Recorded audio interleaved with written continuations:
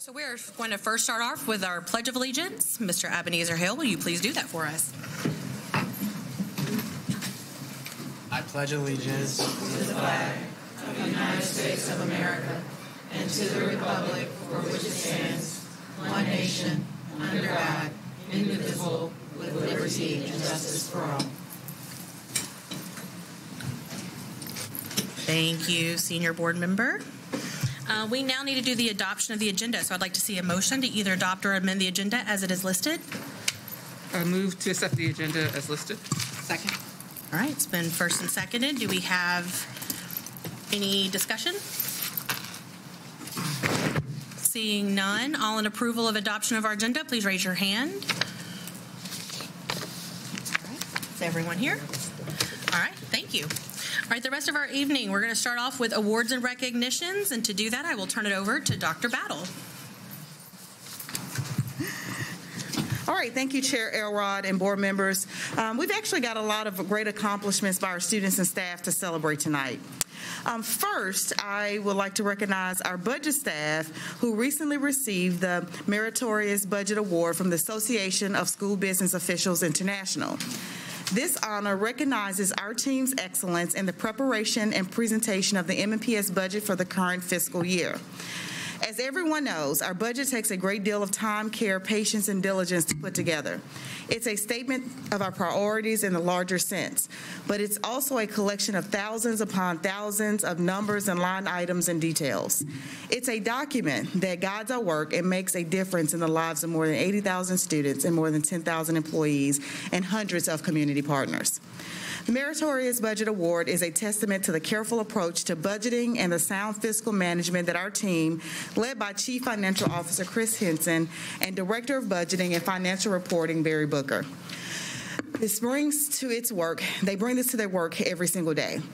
Chief Henson and Director Booker are here with us tonight, along with several other key members of the budget team. Accountants Jim Bowers, Kevin Knapp and Valerie Harbin, and accounting tech Holly Nelson.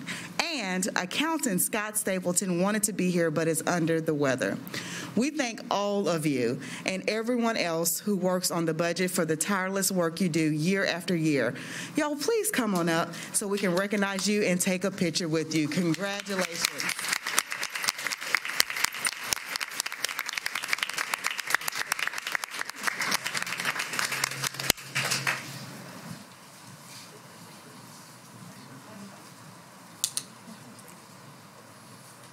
Favorite people.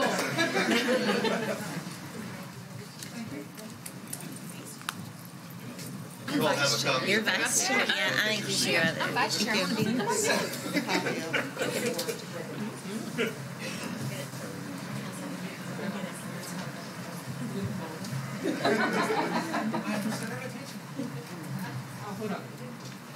How sweet. We'll have that box of cookies.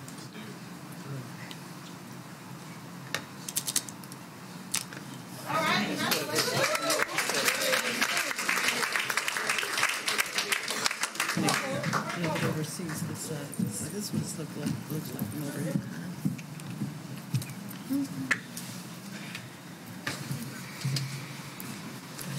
All right, so next we have two excellent teachers who will be going away next semester, but that's not a bad thing because they'll come back to us with even more to offer.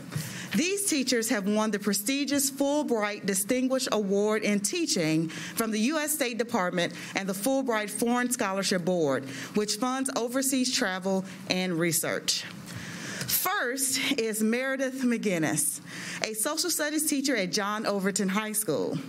Meredith will soon be traveling to Greece to study how Greek schools prepare students for college and other post-secondary opportunities.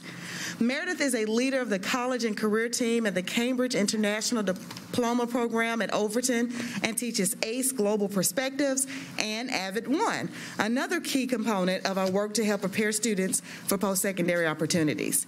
She was Overton's Teacher of the Year last year and is a National Board Certified Teacher and a Blue Ribbon Teacher, and I'm proud to say that I had the pleasure of working alongside her at Antioch High School, and now she's at my alma mater. Next up, come on up, Meredith. Let's give her a round of applause.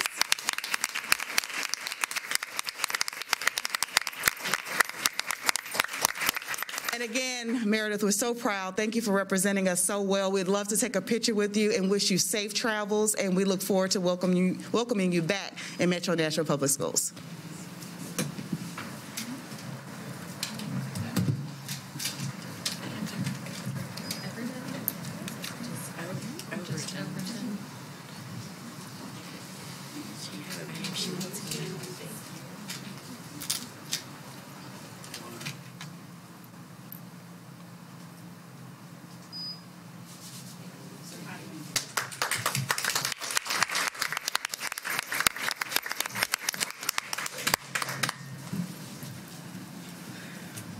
Also want to take a minute to recognize our other Fulbright Distinguished Award in Teaching representative. That is Ashley Haley.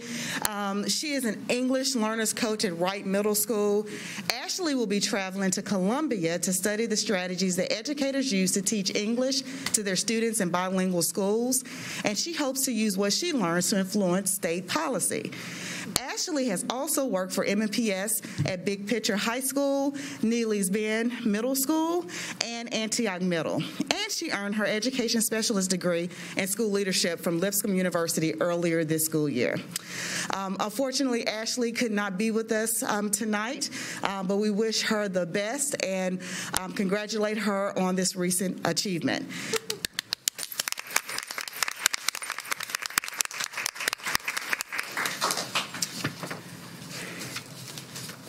All right, so this year we had two teams, not just one, but two, who made it to the TSSAA Football State Championship games. Let's give it up for East Nashville and Pearl Cone High School.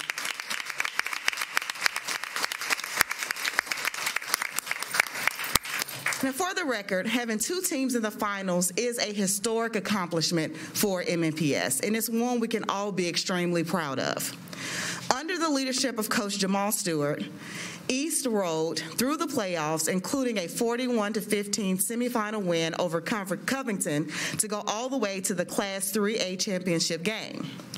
And Pearl Cone, led by Coach Tony Brunetti, marched to the Class 4A championship game, including a thrilling 53-47 semifinal win over Haywood.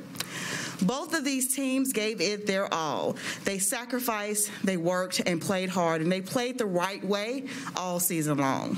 They represented their schools, this district, and the city with skill, grit, and class. So we thank and congratulate Coach Stewart, Coach Brunetti, and all of their student athletes, all the coaches and teachers and principals and parents, and everyone else who played a part in the success of East and Pearl Cone this season. We are so proud of everyone in both of these programs. Let's give them a round of applause.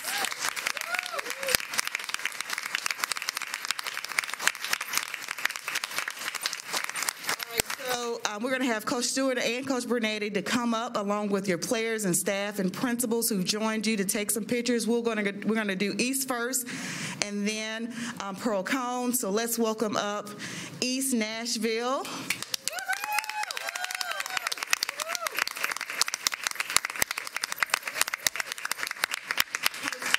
Staff, Principal Myra Taylor, and the team who represented so well. Awesome. Hey, y'all. Thanks for being here. Well done. Congratulations. Well done. Your state championship runner-ups. Way to go. Well done.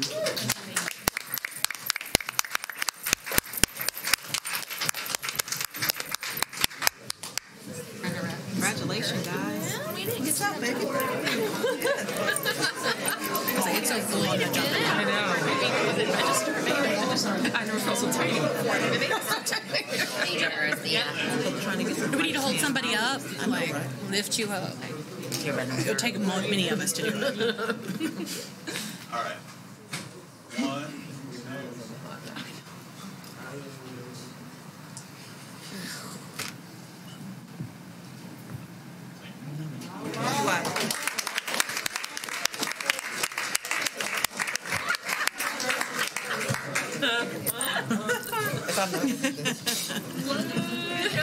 Thanks, y'all, for being here.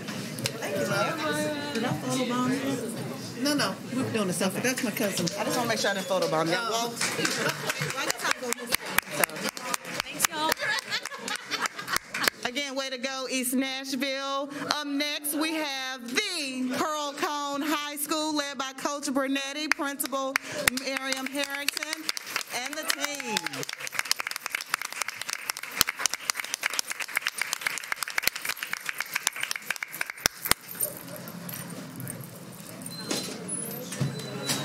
Little kids look bigger than what I remember. Hey, y'all. And I want to give just a personal shout out to Pearl Cone, who came down a day early to cheer on East Nashville in their championship game.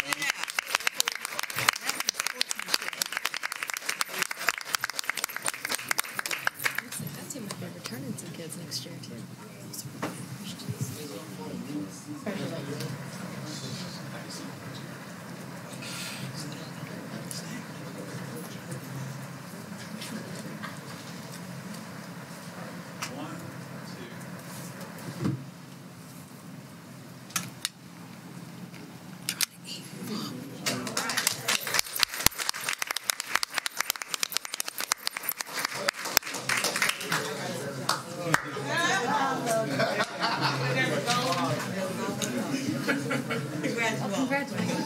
Christian, your district rocking it, huh? Right? Yeah. All right.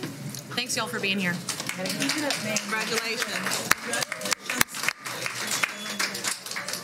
Was so excited. I think he has a young team. So They're young. Oh, yeah. actually, both teams are kind of anyway. Now, next, we have this year's Hume Award winner, Mose Phillips III from Cane Ridge High School. Now, let me tell you a little bit about the Hume Award before I talk about Mose. The Hume Award is the highest honor an MNPS football player can receive. It was established in 1944 by William Hume, the chair of the Nashville City Board of Education, who wanted to ensure that football players were recognized for their achievements off the field as well as their athleticism on the field. This is an award that recognizes scholarship, sportsmanship, and character along with athletic accomplishments. Mose, a wide receiver and defensive back, has all of that going for him. He has, y'all listen closely, a 3.8 unweighted GPA, a 4.1 weighted GPA, while taking honors courses at Cane Ridge.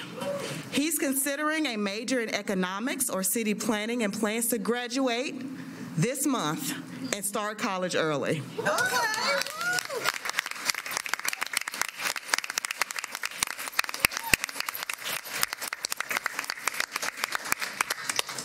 Played in all 13 games this season as the Ravens rolled to the Class 6A quarterfinals, and he finished with 37 catches for 695 yards and 12 touchdowns to go with 57 tackles and 3 interceptions, one of which he returned for a touchdown. All right.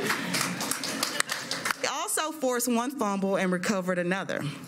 Along with Cane Ridge coach Eddie Woods, I want to acknowledge Mose's parents, Brandy Phillips and Mose Phillips Jr., who is a member of the MNPS Sports Hall of Fame himself.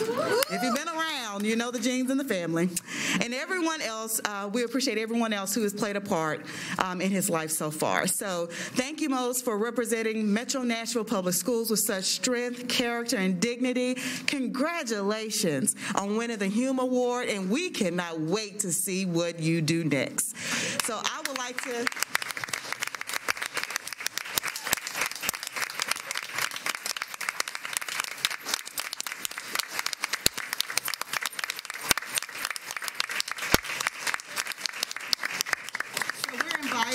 Mose, his grandmother, up with them, Principal Sanchez, anyone else who is here to support him, because we would love to take a picture. Mose, do you know where you're going yet? Have you decided? I know you were waiting on some information last week. Not yet. Okay, we won't spoil it. We won't spoil the announcement. But congratulations to you. You waiting on me to come take the picture. Come on. I'm wearing my Ravens jersey today. That's right. Miss Sanchez. Tell her to put her coat down. Sanchez, put your coat down, please. We can help you. Which look good. There you go.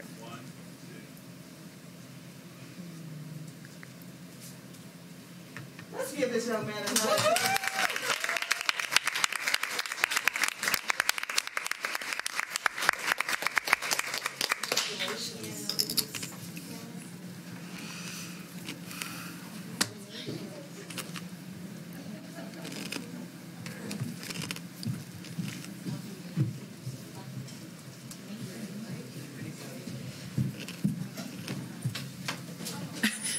looks heavy. I know.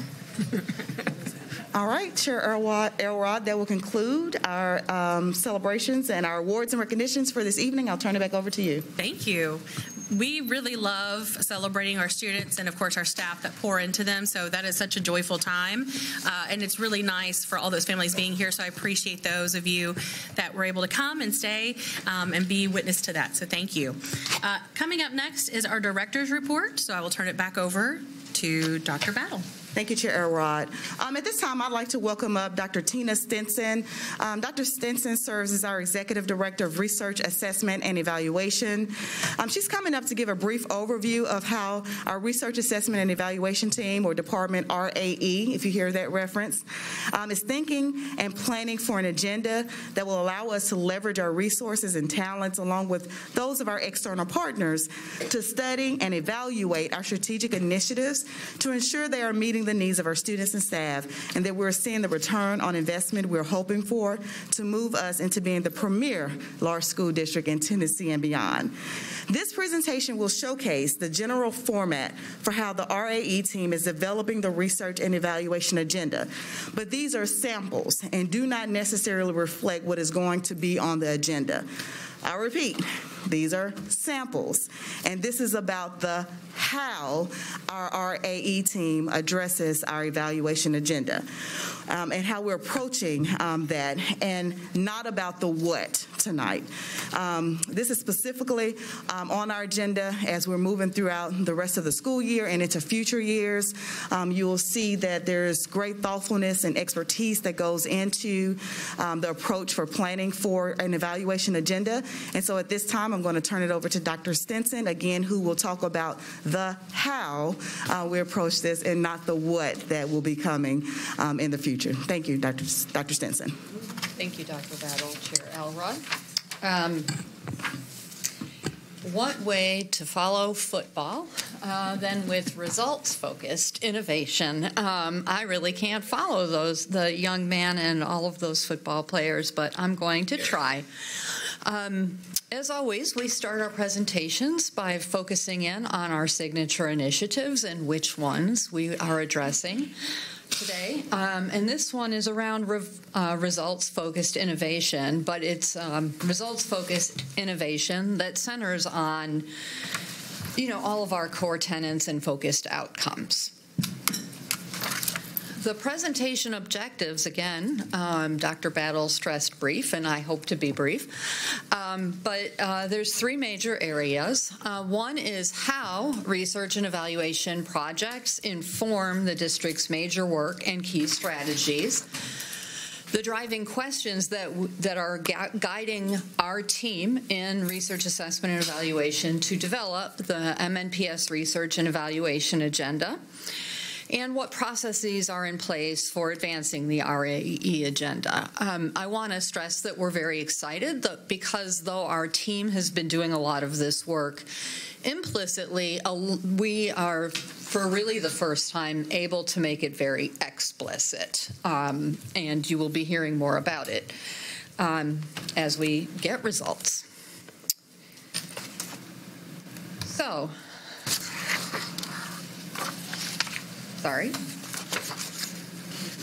This.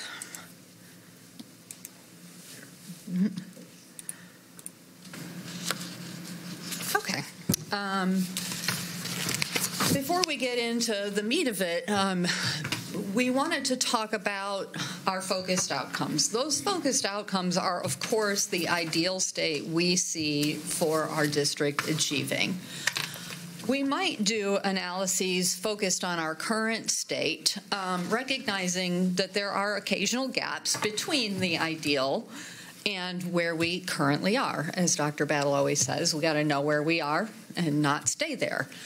So that's how we develop, or not develop, how we identify problems of practice or issues we need to solve, things we need to address as a district. We're going to focus on what we do once we get to one of those problems of practice. And I should not use this. Okay. Usually it just clicks.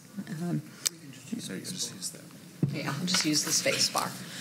So I'm going to talk about the driving research and evaluation questions. When we look at beginning research projects or evaluations by ourselves or with one of our various partners, we plan to structure the projects around 6 categories of questions. The first 2 are what the current state of the problem or issue is. The second is what are the root causes of the problem. This is something where RAE can lean in and help other departments, or other departments may already have this developed. Then we look at what are the best practices to address the problem. So this might be discovery type research. How can we design evidence-based strategies to improve our outcomes? What are we doing across the district to solve the problem already? And which things are people identifying are working already for us? How much are we investing in them? Is there an investment we need to pick up on because it shows promising results? And then finally, we start getting to our focused outcomes. This is actually an oversimplification, even though it looks complicated. But, then we can start looking at, are our current strategies paying the dividends we want? What's the return on investment? How could the strategies be improved, and in what ways? All of these are done. We also focus on context, conditions, and systems, because if these aren't in place, the strategies may or may not work. So we study context, conditions, and systems, for example, school climate, as well as the focused outcomes in tandem. We also want to approach all of these through the lens of equity and inclusion. So are our current strategies improving outcomes also includes for whom, and in what context, and for whom is it working less well, and do we need to pick up the slack? And for whom could the current strategies be improved or picked up and run with more? And this goes with the context conditions, the factors that are preventing students from achieving the focused outcomes. So these are the 4 broad areas on the research and evaluation agenda. They probably look very familiar to you as our focused outcomes. And each, of course, includes more than one area where we could focus. For example, transitions has elementary, middle, and high. SEL has attendance, discipline, literacy, multiple tiers that we're looking at. And we also have the climate, the equity roadmap, and so on that we would be looking at in combination with these areas. This is a sample, as you see, splashed across the screen, or is an example of some of the driving questions specific to the numeracy area. So you see the driving questions on the left, and then you see a light bulb if a study is in the planning phases, and a check mark if one is already taking place. I mean, we have ideas for studies all day, every day, but there's a limited number we can do in our very geeky department. And then you can see that some of these studies are internal. That means my team, which depends on how you count people, but a small team, but with expertise in research, in qualitative methods, and quantitative methods. Also, we're dealing with the external researchers who have to go through a process to get approved, and we have that all on our website. So we do more than just this, but and then we have external evaluators or researchers we partner with, both that come to us and those we go to get expertise. Some of the reasons why we might choose to work internally or externally depend on the scope of the work, right? If we need an army of 20 graduate students in doing focus groups with teachers and with students, we are going to try to reach out to a university. We may not have that capacity.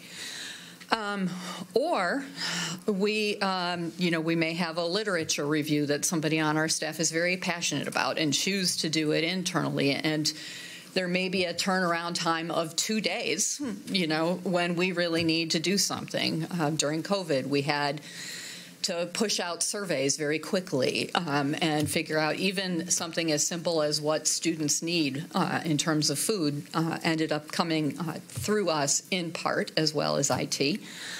So the time sensitivity of the deliverables, sometimes we're more able, sometimes we're better able to partner with our external friends. Sometimes we also need to separate ourselves from the work. We are all passionate advocates of public education and maybe believers in certain things that are happening, and we don't want to let our own biases blind us, and we want an external partner who can look more objectively. We're parents, we're employees, and there are times when this is time for me to say you need to do this. And it's never intentional, and researchers and evaluation staff always try to separate themselves from their biases, but that's not always, that's always a goal that you can never fully reach. We all have our lenses. So we might reach out in that sense. Again, we have an external evaluation cadre of people that we work with, both approved through an RFP process and also researchers we've worked with for many years, and new researchers who come to us because they're interested in the work. So I'm going to use that. Now that I've talked a little bit about the external versus the internal, same slide, except the kinds of methods we use. I mentioned our small but mighty staff. We are all trained in surveys, interviews, focus groups, document review. We also have experience in quantitative methods. We might use descriptive statistics, and that's what you usually see me up here talking about. So how many students met or exceeded standards? That's a very descriptive statistics. We get into inferential statistics, which are just what they sound like, trying to get at the causal relationships. Did this program have this impact? How did these two programs work together to achieve that impact? Can we unpack that? Or even something as simple as, are these two things correlated? Because if they're not correlated, they don't move together, we know there's not going to be an impact, right? So we sometimes fall back on strong correlational. We use a multitude of methods, ANOVAs, ANCOVAs, regression, and so on. And again, we reach out to our partners who have even more expertise in various areas than we do. We do literature reviews and root cause analyses and whatever else we are asked to do. Here again, sample logic model for a project. We chose this one because it's one that may be coming up in the future. It's a very simplified logic model, so it is, this is a great time for my allergies to be acting up, but this is a simplified logic model for a project on new math curriculum adoption, which obviously has not happened yet. But if we were to undertake an analysis of this, this is the kind of thing we would either look for the math team to have or help them develop. What are the inputs? These are simply our investments, not just monetary, but staff time, the research we've put in on the front end, the partners we have, the volunteers we have. Then what are we doing with those inputs? What activities are we undertaking? We're developing materials, we're aligning them to standards, we're creating maps, curriculum maps, all of those things we're doing. Then we reach this kind of intermediate state where we don't necessarily know, does this impact math scores, but we can know, like, did people attend the training? How many? For how long? What was the feedback on the training? So on and so forth. Are they then taking the training and implementing it in the classroom? Again, this is an output, not an outcome. It's something that's necessary for the outcome to happen. The number of students reached with materials, same kind of thing. Then we might start seeing short-term outcomes, such as student engagement increasing, teachers reporting that they're satisfied. Sometimes you have to monitor fidelity a little more here, right? Like that a short-term outcome can be 98% of teachers are implementing with fidelity. Then we start to get into the long-term outcomes that, everything up to this point is aimed towards, that we achieve, for example, our focused outcome for numeracy. So evaluation and research can really plug in at any one of these phases, and they are much more than this end outcome, which gets to my last point. So this is, again, a hypothetical. And I just did it again. I'm going to go to next. So after this brief presentation, there's some ways you can support us. Dr. Battle and the chiefs are very interested in funding research-based initiatives, right? It's at the core of everything we're trying to do. So please help us continue to advocate for these as we run out of ESSER funds, for example. Speak to your constituents about results as they are released, and engage with the results themselves. And then also partner with us to convey that research and evaluation are about more than just test scores. And what I mean by that is that there are other outcomes, such as a great school climate that we want to talk about, but also that we can plug into process improvement. We can plug into all kinds of areas, root cause analyses and things like that, that if we spend the time to really understand our issues, our outcomes will automatically improve because we'll choose the right things to do. And with that, I'm going to turn it back to Dr. Battle. Thank you so much, Dr. Simpson and team. They do incredible work in and across the district and outside of our district as well with our external partners. So I appreciate you all responding to the call. Every time a question is asked about what's working, and we're already in those research-based strategies that we want to continue to deploy across our district. So thank you so much. With that, Chair Elrod, I will turn it back over to you. Thank you. All right, do we have any questions or discussion? Ms. Plate. I have a question. When you take a project and pass it to external review, is any of our projects or any external product or like peer review to make sure, like, is there such thing? I rephrase that. Is there such thing as an external audit, like data audit, to say like our practices are academically sound, like as a validation that we are doing unbiased research and outcome, anything like that? Is there anything equivalent to that on the data side, like you would do on the financial side? Does that make sense? My question. Okay. I hear you. So. Is that too academic? Well, and I think, and I might be going a different direction than your question, so pull me back. Sure. Because Tina, and I'll probably have you describe this, you talk all the time about when we are partnering with someone externally or there's a request that comes in, like there's lots of fidelity checks, like to make sure that it's the right data. I mean, they literally touch student information every time we have a request. So if you we could just talk about the kind of the integrity around the numbers, the data that we do share, if there is an agreement or that you're digging into, given an evaluation topic, to make sure that when it comes to any bias or subjectivity, that we're at least working with the right information. Sure, I'm happy to talk about that.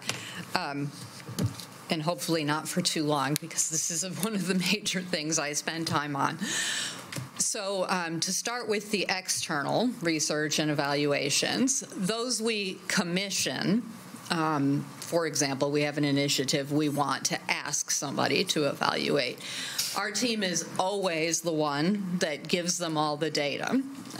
So it is not the case that anybody is supervising us in doing that, but we are working in tandem with the researcher or the evaluator to do checks at all times. Anything from a simple frequency, like you can run a frequency table and say, I know that 50% of our students are not exhibiting this characteristic. Something is wrong with your underlying analysis. And they do that with us about the data we give them, and we do that with them about the results they give us. Another thing we do, we're doing it right now. In fact, I have two people checking each other's work about some data that we're giving to external researchers. They happen to be newer people in our team, and so we just want to be sure we're giving them the right data. It's pretty frequent that external researchers publish in peer-reviewed journals. We try, for better or worse, just not to identify ourselves. That's typical district practice. Sometimes it's impossible not to. So that kind of checking is happening all the time. Our data are extraordinarily complex and hard to work with. So we do spend a lot of time trying to understand them. We recently instituted, so we also have, let me talk again about external researchers that we have not reached out to, and those are anything from dissertators at any of our local or even national universities, online universities. So we review anywhere from 8 to 20 proposals a month, except during testing time, because we are literally in jeans taking back testing materials at that time. And we also don't want researchers asking teachers and students during testing to participate in their research. So there's two reasons for that. We have an internal, it's called the RRC, the Research Review Committee, that functions somewhat like an IRB, an institutional review board at a university. So, but what we do that is not always welcome is we review not just, are these data sensitive and do you have the privacy and data sharing agreements in place, but we are reviewing whether it is something that will benefit students and teachers in MNPS now, right?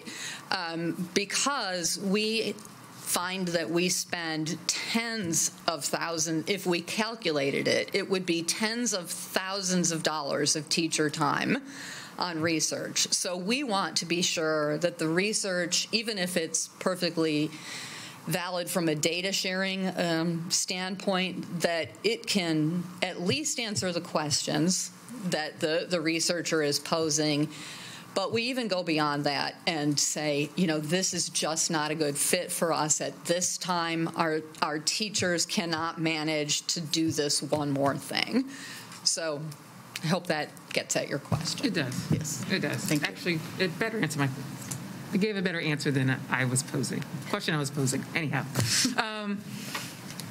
And then with the board support, like in the future, you probably could do this, make sure it's in a narrative so we can, because my memory as I get over 40, especially when it comes to numbers, I would love to communicate the results to education leaders, to business leaders, but make sure we also have the narrative with that so we can give the correct story and information behind it, so we can speak with it with eloquence. Because it's been 20 years since I had grad school statistics, and I don't remember any of it. So, Will do. Ms. Tyler? Yes. First, I want to thank you for putting this together. It was really clear and it was very concise. So thank you. I know that that's difficult when you talk about research. So I appreciate that. And I also appreciate that part of the board support is to partner with you to convey that research and evaluation is about more than testing. I really appreciate that. And I just had a couple questions about that. So are we putting those other evaluation methods through the same kind of logic model, like our school climate, for example? If we do a panorama survey, are we putting that through this same logic model of, inputs, activities, outputs, outcomes? Tina, feel free to respond, and if need be, I can help chime in. Be happy to. So with the survey we did with the school climate survey, when we first started, we used already validated scales. Scales are sets of questions meant to answer the same question, essentially, in a slightly different way, so that you really know you're measuring X. So we started with those for the reason that we needed to get one out really quickly one year. I think it was 2017. There's not the same logic model. The logic model is more for evaluation. But some of the things we have done are we do something called factor analysis, which tells us that we are measuring the thing we think we're measuring. So we've done that. A member of my team has done correlations, and she's in the middle of doing correlations again on which of the scales or sets of questions are most correlated with, and again, we don't want to say causal to, but things like discipline and attendance, and they are highly related. So we are looking at these in the same way. We also, I think this is at least the second, if not the third, director of schools since we started this climate survey, but we are trying to constantly align the survey best to district needs. For example, we have a section on inclusive pedagogy, which we did not have, was not an original starting point for the survey. And we worked with at that time, I think they were called equity coaches, to really, get the questions right. We brought people together so that we could get the language right, review it for biased language, and things like that. Does that answer your question? Yeah, it's helpful to see how you're kind of making sure it's working. And I just want to, so then I guess the next step to that would be, how are we making sure that we're getting the outcomes that we want from this? Like, obviously, for example, going back to school climate, we want a very positive school climate, that students want to come to school, they want to be there. I feel like that's something that we all can agree on. So how are we using this to inform what we do there? Tina, this is a very relevant question because we've already started kind of digging into that, given the culture and climate data we do have. And the reason we wanted to talk about how we approach this is because it's very complex, right? It requires us, if you even go back to slide 5 where we're looking at the driving research and evaluation questions, and you see the little plus at the bottom of what other factors are helping or preventing students from achieving the focused outcomes, like that in itself, we spend quality time talking about those other factors, pulling in those additional data points given the research topic at hand. And so when we're talking about that return on investment, it is, again, programs, it supports, it's teacher time, everything you can think of. And so that's where you see that interconnection between some of the items that might fall out of just your typical kind of big, broad bucket topics, topics, but truly inform how we're able to achieve the goals that are before us. And so it is, I mean, part of, getting back to your question, part of us going through the how is kind of laying out that type of complexity and the thoughtfulness that has to go into what is in play for us to consider the context and the conditions and the systems that we're working with.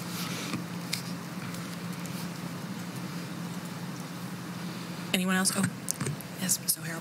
I just basically wanted to say thanks for the presentation, and also I've worked with Dr. Stinson and her team in a variety of ways, both when I was at the state and at Vanderbilt, and MNPS really has one of the best, if not really, I mean, I can't think of another one. Nope, the best. Research and evaluation staff in the state of Tennessee.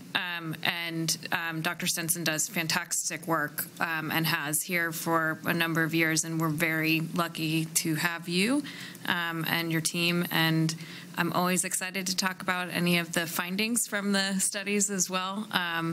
So just wanted to say thank you. I'm at beginning. So Mrs. Block beat me to it, but I have also known Ms. Stinson for a long time, and also as a former doctoral student, the process is very rigorous in applying for research and research opportunities as an external candidate. And so I would say also that it's a really top program. Ms. Stinson knows a lot and is very valuable and is a great asset to our district. So thank you. Thank you for nerding out with us. Yes. It was one of those moments. Thank you, Dr. Stinson, and again, thank you to your team for all the work you do. One last thing, and I failed to do this at the end of our awards and recognition. I did not take a moment to acknowledge Mark North, who serves as one of our athletic directors working specifically with our high schools. Mark, thank you for your leadership, the support given to all of our teams and sports and athletes this year has been tremendous, and definitely kind of ushering us through this historic moment and having the representation we've had at the state level this season, last year as well, and for everything that's to come. So I just wanted to acknowledge you and thank you for your leadership.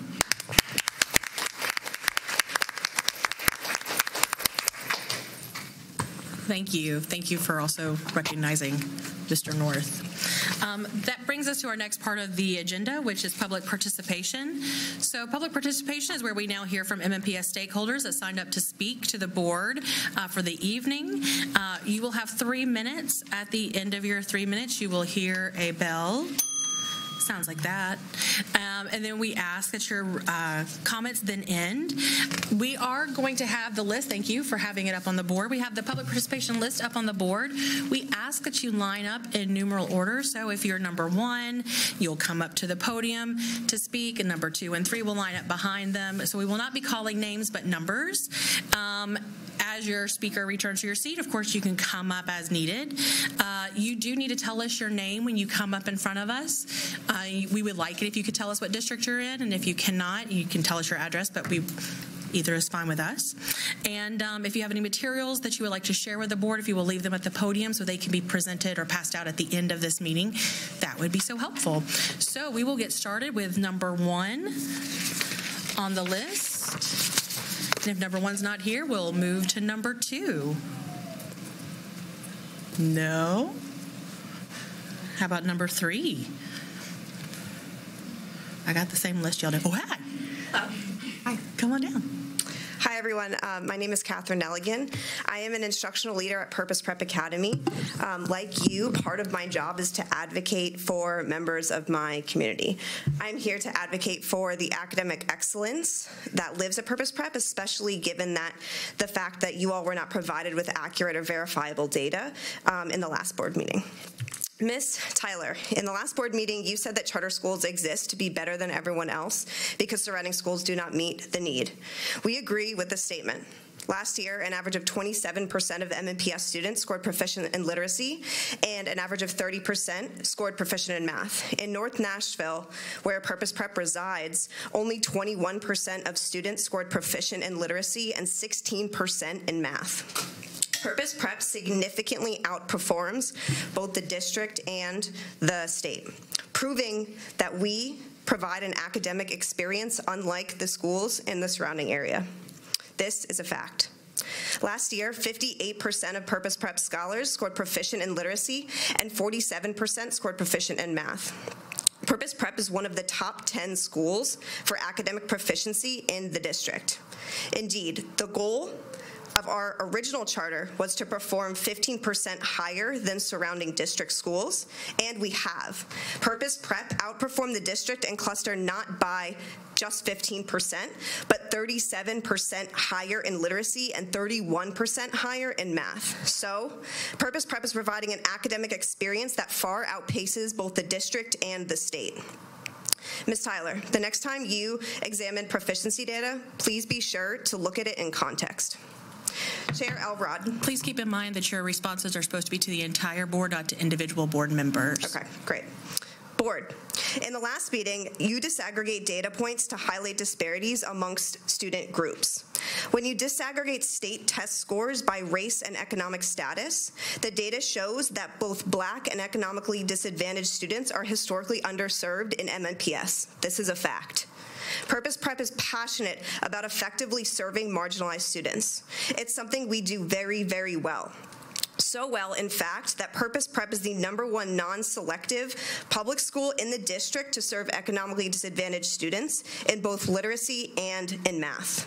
Purpose Prep is also the #1 and number 2 elementary school for Black students in both literacy and math, respectively. Next time you disaggregate data, please accurately account for economically disadvantaged and Black experiences. Their proficiency levels matter. Unfortunately, the data points I just shared with you were overlooked and misrepresented in the last board meeting. As a board, it is important that you maintain and publicly share accurate information. In the future, I encourage you to seek out and consider multiple data points. Thank you. Thank you. Number 4. Russell, Director of Academics at Purpose Prep. Thank you to those board members who voted us to serve families for 10 more years. I'd like to address 3 things. 1, misconceptions on special education. 2, the impact of a no vote. And 3, tacit criticism of how we empower our families. The chair of this board expressed concern that only 7% of our students have IEPs. When RTI functions as intended and as aligned to the district's MTSS framework, experts across the nation agree this is an appropriate ratio. Strong Tier 1 and 2 instruction, like we have at Purpose Prep, divert students away from Tier 3 in special education. The Association of Black Psychologists cites overrepresentation of African American children in special ed as a critical problem, and the top contributing factors is over-identification and poor Tier 1. Similar research backing IDEA amendments found that economically disadvantaged Black children are 2.3 times more likely to be identified as developmentally delayed than white children. So as IDEA was intended, the percentage of students with IEPs should not represent neither bias nor the number of students with disabilities a school serves, but the percentage of students who need additional support because of a disability. Our fall MAP testing identified less than 10% of all students at Tier 3, less than 20% Tier 2, and the rest Tier 1. Students with disabilities can exist at every tier, and they do at Purpose Prep. 7% does not mean we cherry pick, it means we divert. Secondly, the no votes. I speak now to the entire board, but you know who you are.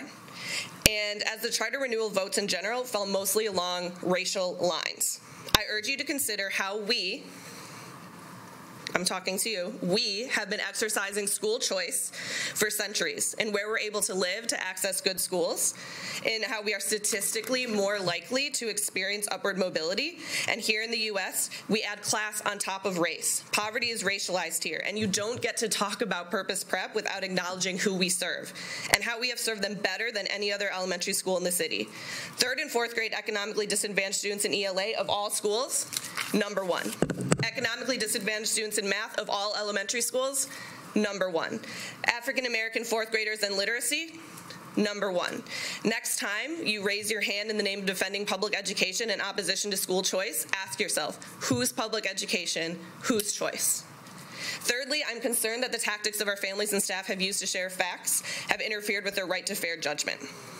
Knowing our disaggregated academic achievement breakdowns, how can another charter school be described as meeting the academic needs of students in a way that other charters have not? The MNPS Review Committee found that we met and exceeded standards for all 4 areas. And according to the achievement indicator on our state report card profile referenced, we exceeded said school's metric by 3.4%. And I struggle to see any difference between the population that school serves and ours, I struggle to see a difference between the 2 schools other than the populations we serve and how our families are being impacted and subjected to respectability politics. Our families are now going to speak. Thank you for your time. Number 5. Number 6.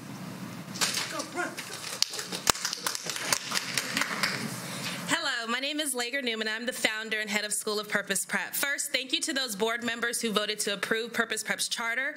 Your support impacts children and families throughout MNPS who deserve high-quality educational opportunity. We come here to voice our concerns regarding the misinformation that was shared by board members at the November meeting. As publicly elected officials, it's important that you are basing your decisions on factual information. Unfortunately, this was not the case.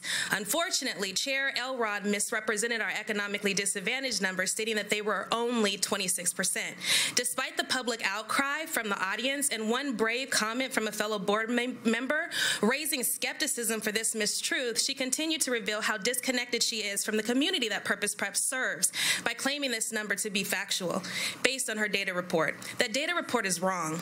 According to the Title I office, the office within MNPS that is designated to specifically focus on economically disadvantaged children, Purpose Prep serves a population of 70% of economically disadvantaged students. 70%. That's 44% difference from what was stated.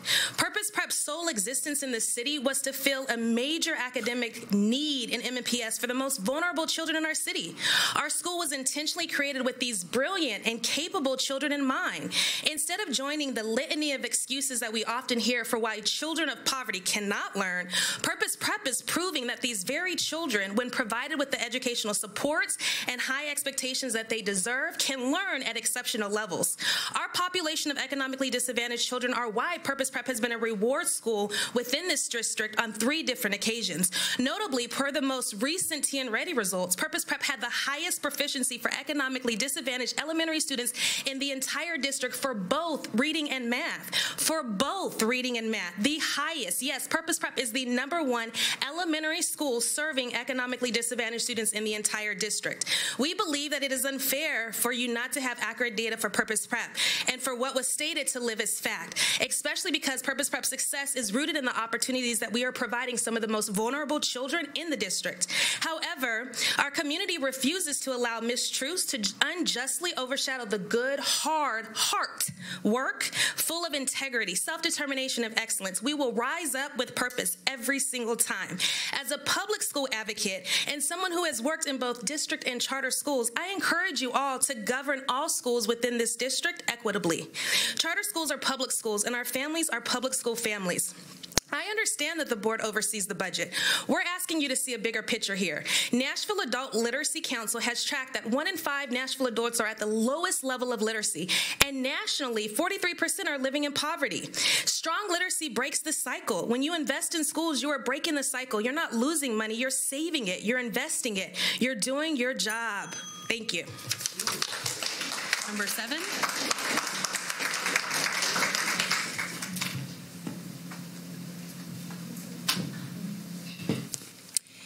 I'm representing Rhea Groves Dixon. This is my 5th year as an MNPS public charter school parent, and I am so blessed to have found a school that actually educates scholars while setting high expectations and promoting integrity. As a reminder, they are one of the school's leading MNPS. My baby boy is thriving at Purpose Prep Academy and is thusly excited about his own future. With that said, I'm curious to know why the board is scared of charter school success. I have been to countless board meetings where we have been lied to and degraded. This, to me, is ridiculous. I want to remind you of the harm you do to innocent children when you choose to do things like intentionally misinform them and their parents, telling them they are not MNPS students. We all know this is a false narrative. After repeatedly doing this, it's probably time for you to stop taking advantage of your position and step down. You do not treat children this way. And while on that note, you all had a school choice fair and maliciously left out charter schools and scholars. How deceiving is this to parents and parent choice, and hurtful to these amazing babies that you have the privilege to serve. And for those of you who collude and make up stats, you might as well have pulled them from a toddler on TikTok. How dare you question the school performing highest in the district? How dare you question a 10-year charter agreement renewal and not factor all the years of a pandemic that we have all been through? Your judgment is extremely reckless and irresponsible. I'm leaving this. Dr. Battle is Director of all MNPS schools. I want to remind you that your position includes education advocacy for all MNPS students. Ms. Christian Buggs, I'm a fan of God's grace and a fan of growth. It was you who motioned to approve our agreement renewal about 2 weeks ago. We are so appreciative. Thank you for stepping up for what is right for our babies. I pray that you will begin to do the same. One more thing. Go Purpose Prep. I want to remind everybody that we do not read motions on behalf of other people. That is within our policies and procedures. Number 9.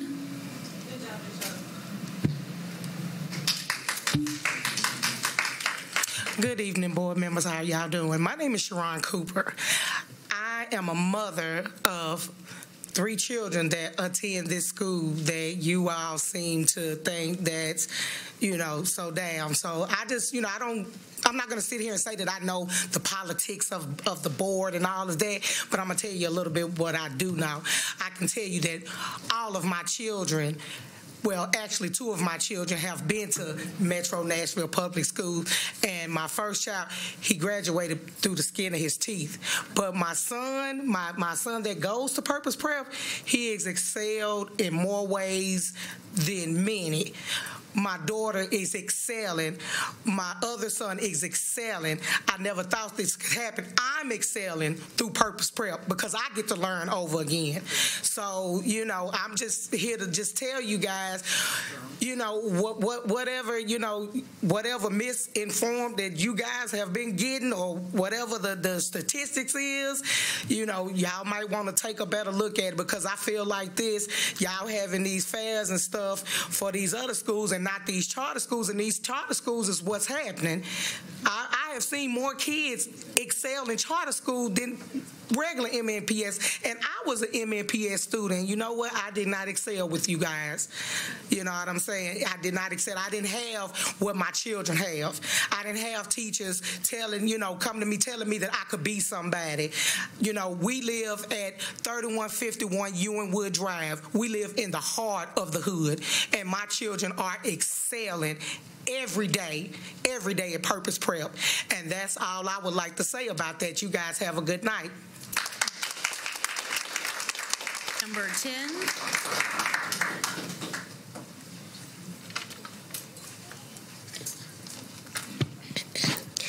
Hello, my name is Lauren Jenkins. I am a proud 5th grade scholar at Purpose Prep Academy.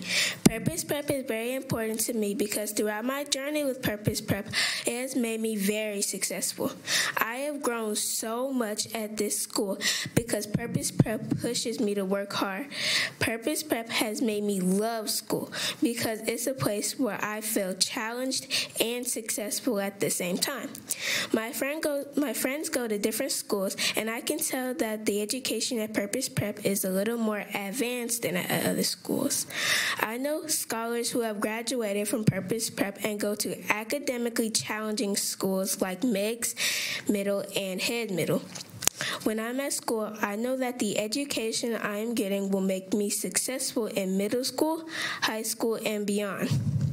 Purpose Prep has taught me about showing leadership, respect, and purpose.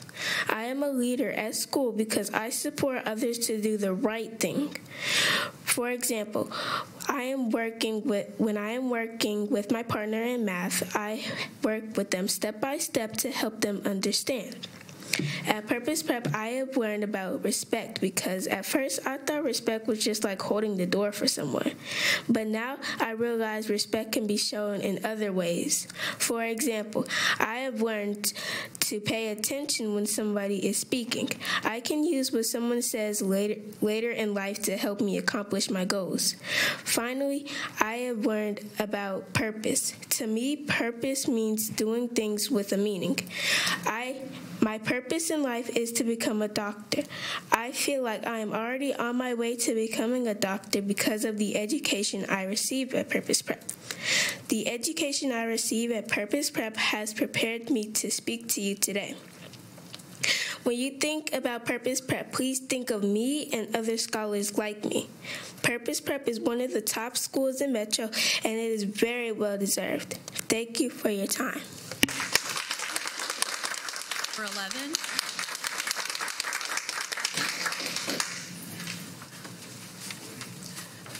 Good evening. My name is Latasha Watkins, and I am a former and present parent of students in special education at Purpose Prep Academy.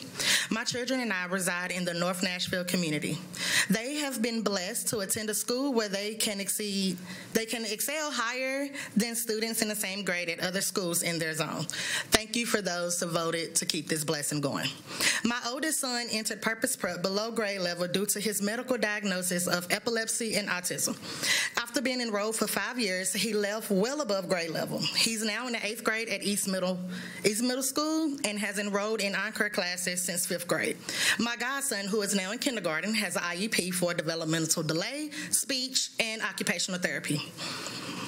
He is also moving in the right direction with the help of his teachers and the strategies that are in place. I am 100% confident that my godson will be one of the students that will leave on higher grade level than those in his own school, just like my son and other children.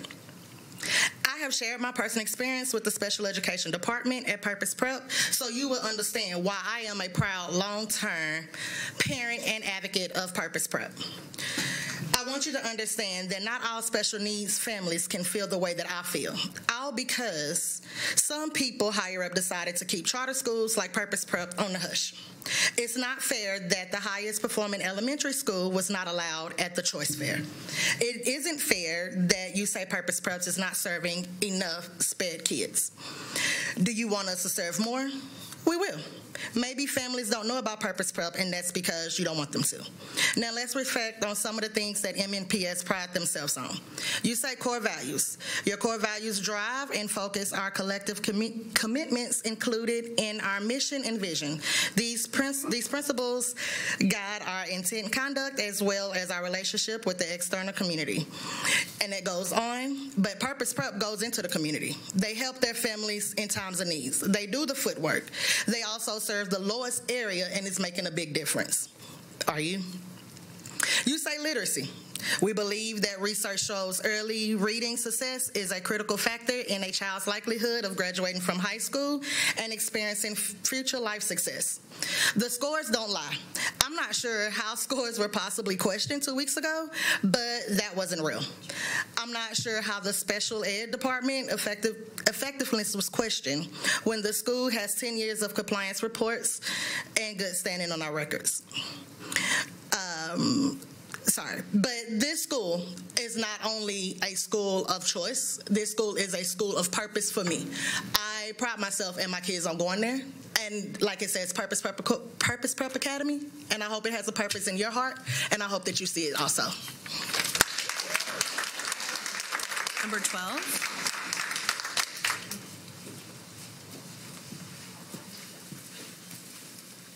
Good evening. My name is Robert Churchwell. My grandfather was Robert Churchwell Sr., who the school is named after over there on D.B. Todd, and my father is Robert Churchwell Jr., the famous band director and administrator of Metro Public Schools. I'm here to speak to the needs being met of diversity students. Being from the community in North Nashville, there's been a rumor for years now about students needs not being met and grades could be better. And all kinds of things like that. So during research, I was able to come up on quite a little bit of surprise of a school that's in North Nashville. And I learned that a North Nashville school that has been named the first school in North Nashville to achieve reward school status for academic performance. I also learned that a school in North Nashville whose test scores were so high achieving that they were named the top 5% school in the state of Tennessee for academic performance. I also learned that there's a school in North Nashville that celebrates different nationalities, HBCUs, and grounds their staff in topical readings of engagement to ensure that they are aware of the challenges the city, state, and the countries are facing. A need is defined as something that is essential and very important, and as a staff member of Purpose Prep Academy, I can confidently say that the needs of diversity students are being met at Purpose Prep Academy. Thank you for your time. Thank you. Number 13.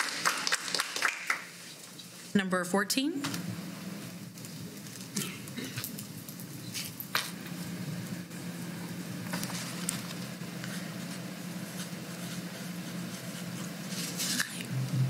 Good evening, board. I'm coming as a parent in District 5, as you asked us to state that. My wife and I, we have started a decision to become foster parents with the intention to adopt in 2019. In 2020, we were fortunate enough to get a young man that was coming to live with us in December of 20, and he came from Williamson County Schools. He was in the 2nd grade. That spring, we enrolled him in the Purpose Prep. Of course, the pandemic was here, so he was doing virtual learning. While doing virtual learning, we came across the fact that he had trouble reading, severe trouble reading. And, you know, becoming a parent for the first time, you having a kid that's in the 2nd grade that can't read, that supposedly came from schools that taught well, you know, we were like at a crossroads. But working with the faculty and staff at Purpose Prep, we came to find out that he could read with help. And with that help that Purpose Prep has extended, he loves to read now. He loves Purpose Prep. I don't know where we would be without Purpose Prep. We love the teachers. We love the students there. And that's just our personal story about what Purpose Prep has done for our family. And we love it. And I appreciate you all for granting the extension of the charter, because that allows both our sons to finish their career going to the 5th grade with Purpose Prep. Thank you in advance. Thank you. Number 15. Number 16.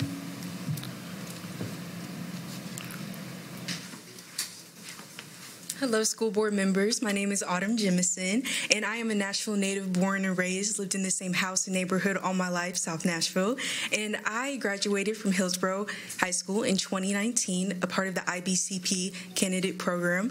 I am now a graduating senior at Dillard University, a private HBCU in New Orleans, where I major in film and double minor in accounting and English. Having my experience in New Orleans and seeing their school system, I can confidently say we are the Athens of the South. Tennessee schools, especially MNPS schools, have definitely prepared me for my time in university. With that being said, I know I could not have excelled to the secondary part without advanced academics, which is what I'm here to address today on behalf of NOAA Advanced Academics Committee. My experience in the IBCP program, I was one of maybe 3 to 5 Black kids in my classes, which has put me in a very awkward position socially, because on one hand, I'm speaking for my culture, and on the other hand, I'm speaking for almost half of the school, because our teachers were not transparent in our classes of advertising IB classes to all students. It was only advocated in honors classes. What I want today is for the Metro School Board to be more transparent with their goals in setting people of color and students of color, Black students in particular, in these advanced academic settings, so we can all thrive and rise to be as great as we want to be. Because it doesn't just stop at white students or just high school. It goes beyond that.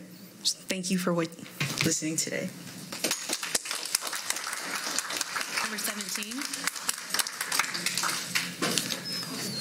Hello, my name is Tom Surface. I am a voter in District 8, was 9, now 8. I'm a proud parent of 2 Metro Schools graduates.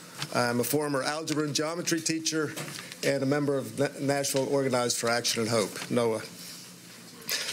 So as Ashford Hughes has said, and I hardly agree, it's time we move from equity talk to equity walk. So I was glad to see that the data in the open data portal was updated recently. I looked a couple of weeks ago. The behavior data, the data set was there. It takes us through November. And in that data set, you can see that racial disparity in discipline remains. Black students continue to be more than 3 times as likely to be suspended as white students. More than 3 times as likely. As stated in the board's new equity policy, the district must establish and make publicly available plans and procedures to implement all equity goals, and for those goals to be measurable and to have clear accountability.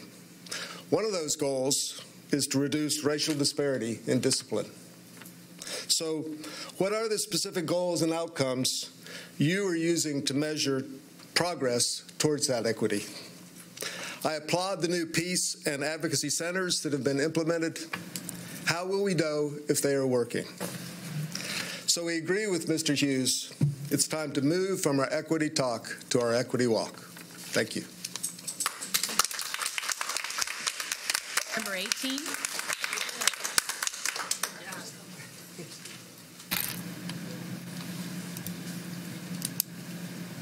Good evening, Board, Dr. Battle. My name is Taneka Vircher. I am here with the NOAA Education Task Force, and I just want to talk about the importance of accountability. We do have the equity roadmap, but we do know there's inequities that remain in discipline, advanced academics, literacy, achievement, the school climate, and quite frankly, we know kids are showing up to school every day feeling that they are not safe. That's a fact. We need clear, measurable goals and outcomes centered around equity. Equity isn't just student-centered, but it also extends to teachers and support staff because it aids in the school climate. Children can't learn. Parents don't feel that the conditions that they're leaving their children in are safe when we don't have these type of policies and procedures in place. And we know that our Black students, they remain, they're continuing to fall even further behind from their peers. So I'd like to implore this board and the director a sense of urgency in establishing and making public plans for a transparent process and procedures that we go beyond just having a stated equity roadmap, but we implement equity goals with clear, accountable actions and oversight. Thank you. Thank you. Number 19.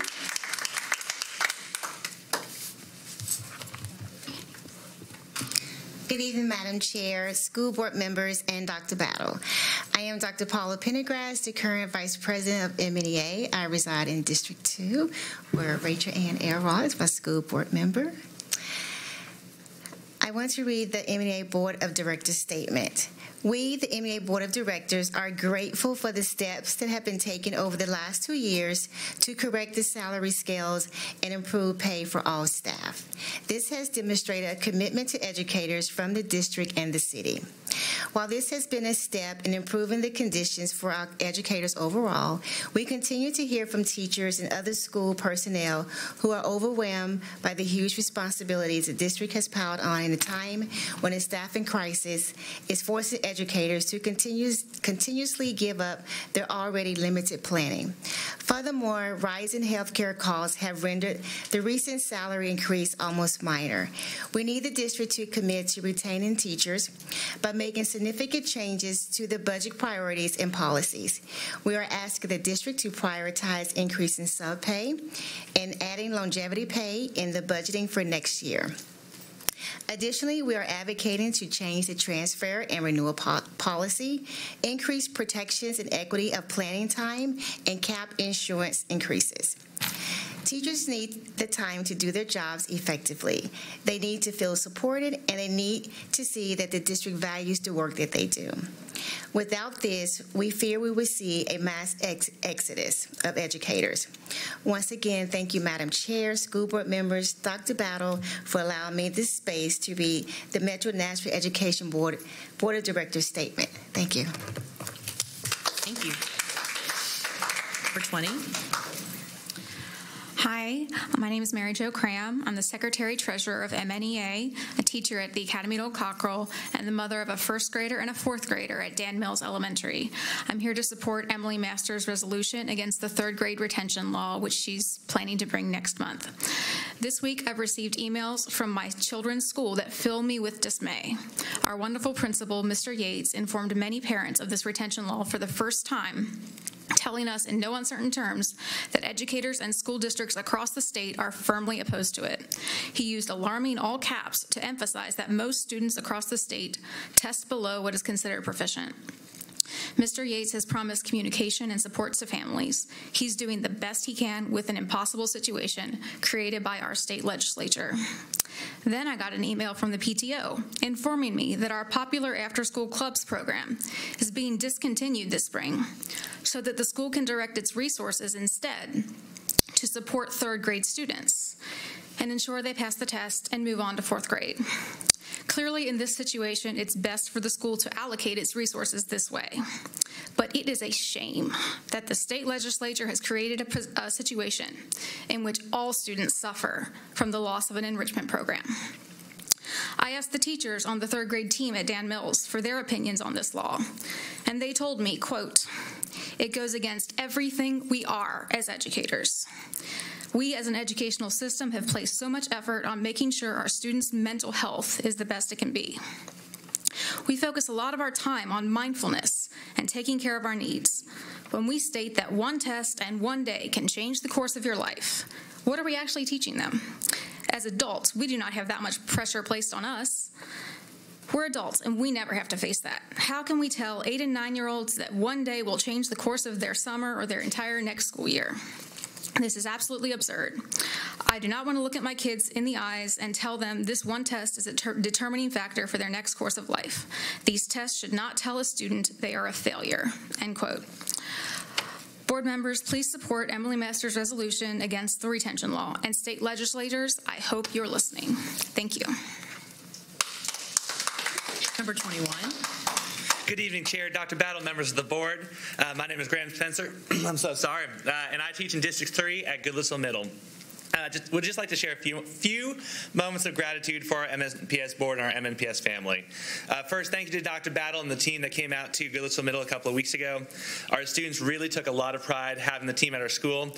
You could really see an extra special glow in their eyes long after everyone left. I know my wife also truly appreciated having y'all spend time in her classroom. She was thrilled that y'all came to see her, and I promise she and Mr. Townley really do co-teach that way on a daily basis. It means a ton that our support team cares about coming out to our schools. Second, thank you for hosting our celebration of schools.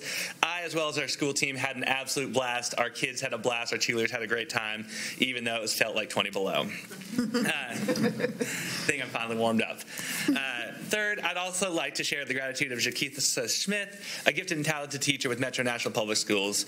She wanted to make sure that we took time to acknowledge the wonderful teamwork experienced with MNPS. She contacted our MNEA team with a question about using BEP money to purchase land school, live school, Nearpod specifically. She was able to purchase it while we were virtual using BEP money. When we came back in person, she was told she was not able to do that. Our MNEA team told her to reach out to Dr. Mason Bellamy. Dr. Mason Bellamy got with her principal and his team and made it happen. So she's very thankful for that. I'm thankful for her thanks for our team making things happen. We also just definitely want to thank her principal, Administrator Allison McMahon, to invalidate correspondence as well. So thank you all for supporting our students. Thank you. And number 22. Good evening. My name is Hallie Trauger, and I'm a resident of the 6th District and a proud engineering and biostem teacher and technology student association advisor at Antioch High School. I'm also chair of the MNEA Advocacy Committee, which synthesized survey responses from a broad cross-section of membership and actually teachers across the district to develop the platform that Vice President Pendergrass described. In the survey and in these conversations, one dominant theme emerged. Teachers feel overworked and under-respected. Every day we put in time far beyond the school day to plan meaningful instruction and ensure students receive the education they deserve. We are deeply committed to building meaningful instructional experiences and relationships with our students, and to ensuring that in practice, every student is and feels known and engaged in school. But we face many demands on our time that too often feel like barriers to these core missions. We are called to cover multiple class periods per week because subs are not adequately paid. We are asked to provide mountains of often duplicate documentation of all our efforts, recording each parent contact in multiple different systems, and logging student support via Sown2Grow, Navigator, and school-specific platforms. Many are called into multiple meetings per week, leaving little time for planning or for providing thoughtful feedback to students. And as you have heard too many times, we are caught in a self-reinforcing cycle. Some teachers, exhausted and overwhelmed by the combination of intense demands and the message that our efforts are never enough, decide they must leave. Those of us who stay face even greater coverage needs, greater demands on our time, and greater pressure. For this reason, our campaign this year is framed around respect and support again. Respect for our time and professional judgment through full protection of planning time for all members. Respect for teachers' personal and professional needs, and support for a fully staffed district through increased flexibility in transfer and renewal policies so that teachers who feel they need to leave one school might at least fill another vacancy within the district. And finally, respectful compensation so that our substitute teachers are paid a living wage that respects their time and skill and encourages full sub-coverage, so that our most veteran teachers are financially recognized for their wisdom and their dedication to the district, and so that we do not again face a situation in which rising healthcare costs undercut cost of living adjustments to our pay, compounding the current affordability crisis that we all face in Nashville. Please hear that we share this board and Dr. Battle's goals for student success. We are coming to you with specific suggestions to help achieve these goals based on our experiences in classrooms every day. We ask for your support in adjusting policies to improve the sustainability of teaching in MNPS, and in turn promote our ability to offer the highest quality of instruction and support for our students. Thank you very much for your consideration.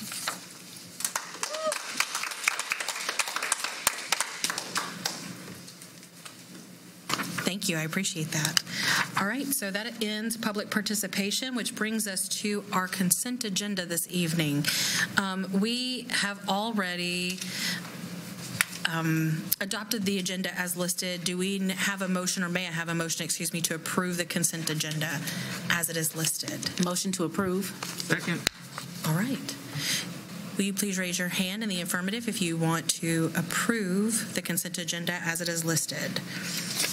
Raise your hand to approve. That is everybody. Thank you so much. Okay, that brings us to announcements and committee reports. I know that our governance leader had to step out real quick, so I will give that committee meeting real quick. So we went over several policies. Those are listed within our agenda from earlier today. You can see those changes as they were highlighted there.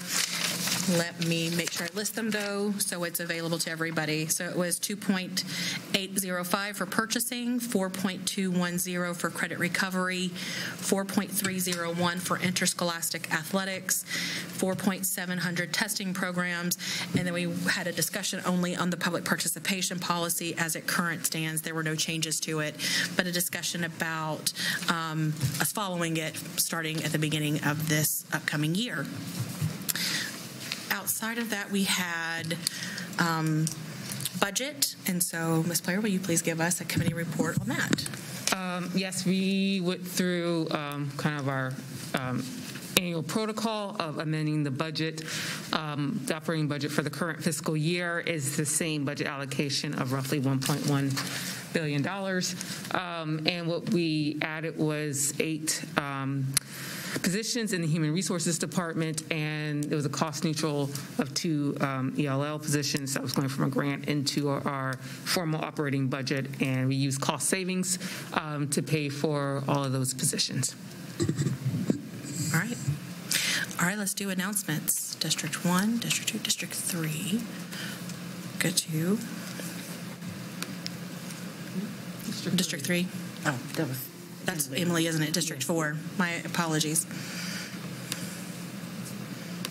That would be me. Sorry.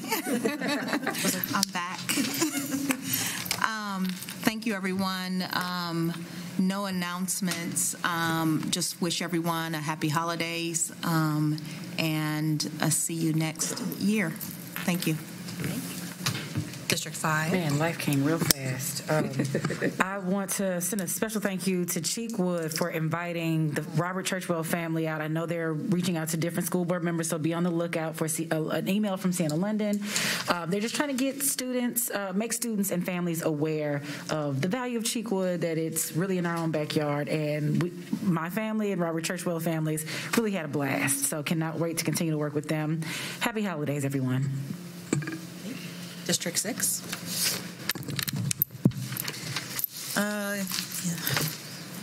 Sorry, I have to move my. That's okay. My apologies. I have to make a rearrangement here.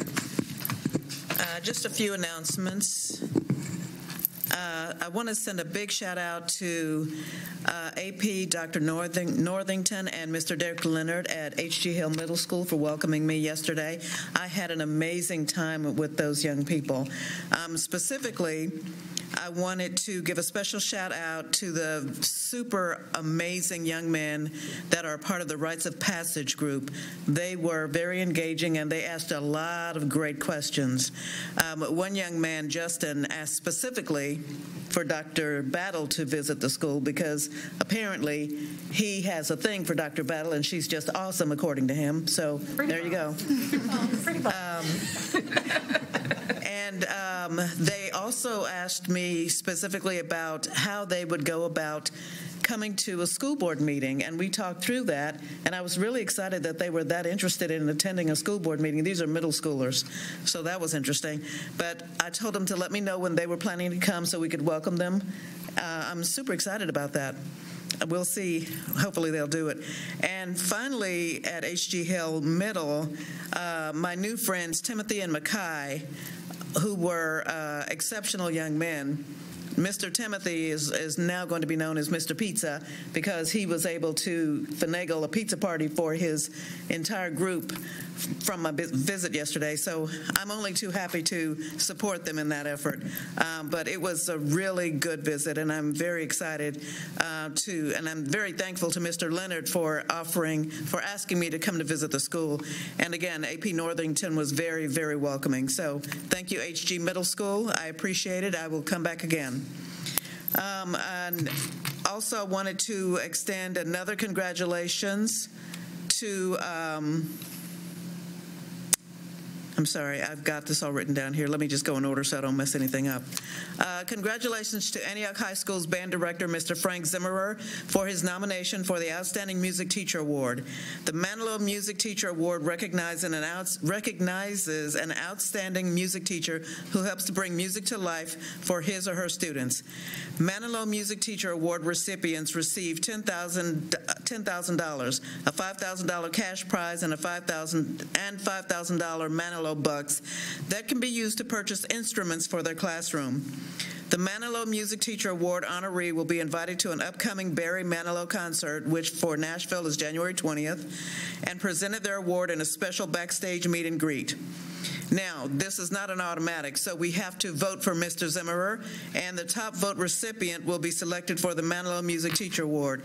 We can help spread the word and get out and vote for Mr. Zimmerer by going to ManilowMusicProject.org and just click on the link. And please share that with others so that we can get our fantastic music director his award. And another congratulations to Mr. Mose Phillips III on being the recipient of the 79th Annual Hume Award. That was awesome. He's a good kid. That was awesome. Also, as a reminder, in January, the Nashville MLK Day events will be back in person. We will have a week of events that will begin January 10th and conclude on MLK Day on January 16th with the annual pre-convocation rally at Jefferson Street Baptist Church and the March to Gentry for Convocation. Our convocation will begin at 10 a.m. at the Gentry Center, and this year's theme is Protecting the Dream, Confronting the Assaults. Our featured keynote speaker will be Dr. Michael Eric Dyson. For more information on all events, please visit our website at mlkdaynashville.com.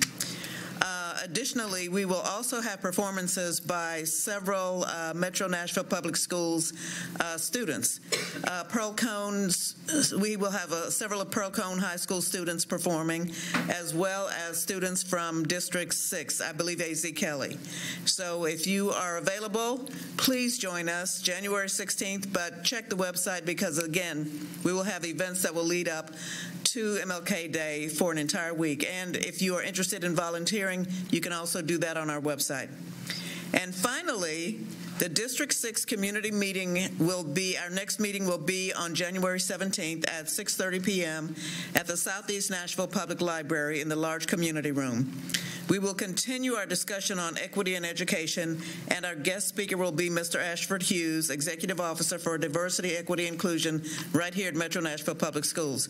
So I want to wish everybody a happy holidays. Enjoy your time with family, and we will see you on the other side. Thank you.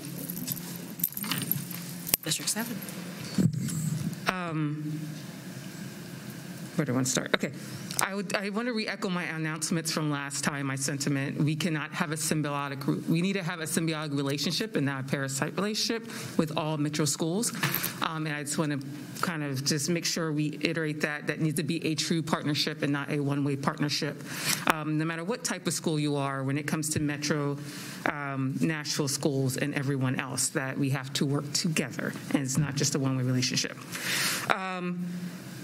One thing I want to echo what Board Member Hayes about the Barry Manilow music. There's actually more MNPS employees on there, but I will let School Board Member Cheryl represent her district, but also for 2 are MNPS music teachers and employees. So go and vote. I don't have a dog in this fight, but please vote for an MNPS employee. That the fact that I think there's 8 or 10 of them. McGavick. And wouldn't that be great?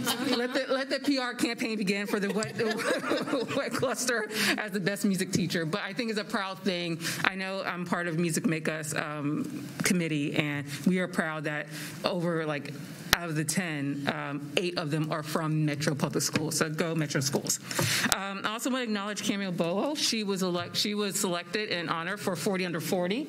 And so we like to acknowledge that talent is right here within us. And so congratulations for that.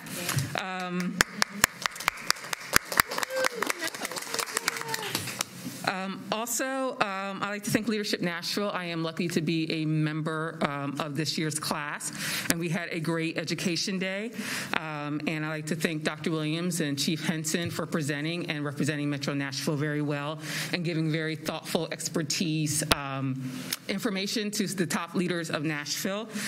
Also, I want to thank, even though Dr. Gentry's not here, she did a great presentation, a very lively presentation that was very warmly accepted and warmly engaged and warmly appreciated by my fellow cohorts and classmates. And actually, their second favorite session of the day, well, for the third, but it was one of the top 3. We had Nashville the top 3. The other one was also our former board member, Jeannie Poo-Poo Walker, and Dr. Battle had a lovely fireside chat, which they also got to see the greatness that we have within us. And the favorite part of my classmates were the 2 shining stars of our 2 school board members who spoke at lunchtime. As one of my classmates said, this was the best, that was the best panel and the best session of the entire day. And so they were going against some educational experts who do this for a living, and they rocked the house, and that they made me proud and made our board members proud for the way, as we know from just sitting on this board with them, the way they were able to articulate with elegance and grace and with great passion how they felt about Metro Schools, their experience in Metro Schools, and what they plan to do with their positions here on the board. So it's good to see their leadership bloom outside of this boardroom into the public, to the best leaders in Nashville. So I thank you personally for what you did and just for that you're just growing into your leadership. And last but not least, I will love to congratulate that and due to my own name.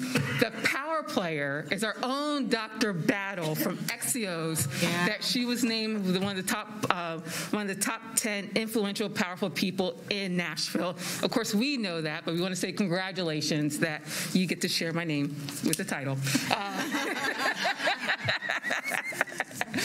With that, and we're just proud that you are one of our leaders in the hard work that you do, and that we're glad that the city really sees the influence and the hard work that you put in to making sure that you're doing probably the one of the most important jobs in the city about educating our children with that and leading that effort. So happy Hanukkah, Merry Christmas, Happy Festivus, Happy New Year, all that wonderful stuff, and good night. Thank you. District 8.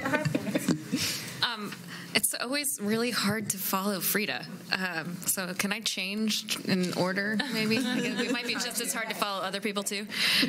I had the opportunity over the past couple weeks to be in 4 schools in District 8 and saw in action advocacy centers and peace centers, and just want to thank everyone on the MNPS team who has helped to get those up and running. The work that people are doing in those rooms with kids to help kids regulate, get back into class, be ready to learn, but also to help all the students who are in class trying to learn at the same time is pretty remarkable. And the educators I talked to were very grateful for that. And so I was particularly struck. There were lots of wonderful things happening in schools, but that was a thing that I hadn't seen live and in person before and just thought was fantastic. Otherwise, just want to say happy holidays with all of the holidays that Frida just named for everyone, and have a happy new year. District 9. Hillwood also has an amazing art teacher, he's the head of the arts department. He's the arts department chair. He is the orchestra leader. Mr. Tyler Meredith is also up for the Barry Manilow Award. So all of our Hillwood parents, I ask you to find your way over to there, and I've shared it's already on social media. Hillwood's shared it through their cluster families. Hillwood Athletics has shared it. I've shared it. So feel free to go to one of those spots and vote for Mr. Meredith. And then I also wanted to take a minute and congratulate some of our District 9 schools because they have earned a designation as one of the top 10 elementary and secondary schools for the amount of time they've spent reading in the month of November. And so I'm really proud that District 9 had the top spot in both elementary and in secondary in Harpeth Valley Elementary and Bellevue Middle School. And Charlotte Park was also on there. I'm very excited to see that we had 3 schools. I'd love to see us continue to add more. Get those. There's plenty of time to read now that we're getting ready to have some break. I know I'm going to be reading a lot, so I encourage all of you to pick up a book and let's log some of that time in and keep it up. All right. Dr. Nevin McKinney, you had a follow-up? Yeah, I just had a follow-up. I want to congratulate all of our December graduates that are graduating coming up this week, right? This week. Across our district. And so super congratulations to all of them and their hard work, and wishing them all the best as they continue to advance and continue to build their futures. Thank you. I always want to put the Metro Council on notice to check the social media because you have been officially challenged. All right. Well, our junior board member, Ms. Mitchell, do you have any announcements? I don't really have any announcements, but I hope that everyone has a great, happy holidays and good luck to all the high schools out there with their exams. Your board member, Mr. Hale. Same here. I just want to wish everybody good luck on their exams, have a safe and resting holiday, and come back to the new year and then coming school year with, a lot more energy. That's it. Thank you so much to everybody that participated. I know this time of year is very busy, so I appreciate my colleagues being here and, of course, our staff. Just quick District 2 announcements is also, I guess, an announcement about the entire school system. We have a really special program with the Vandy ISR program, and which is the Interdisciplinary Science and Research Program at Vanderbilt University for our high school students. And several of them just won grants from the Tennessee Junior Academy of Sciences to complete their research project. projects. Hillsborough High School, Stratford, and John Overton. So, of course, that's why I'm bringing it up. Were some of the students that received it. Ben Watts, he is comparing the prevalence of something, something in diverse ecosystems. Good job, Ben.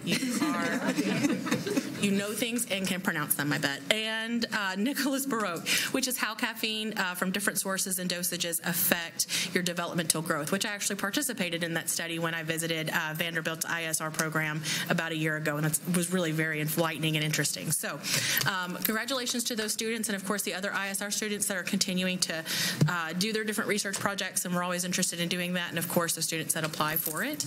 I appreciate my colleagues being here. We do have a meeting in January, of course. That meeting is, you guys have all the, sorry, I'm having a moment. You guys have all of the Outlook calendars for that.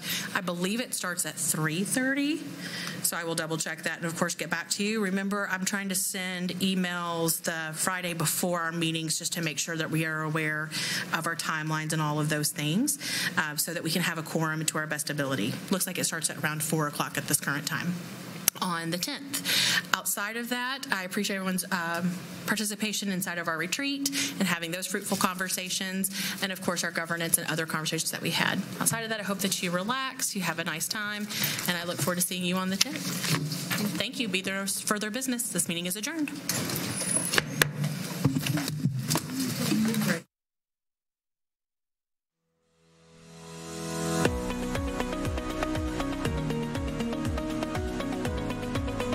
This has been a service of the Metro Nashville Network.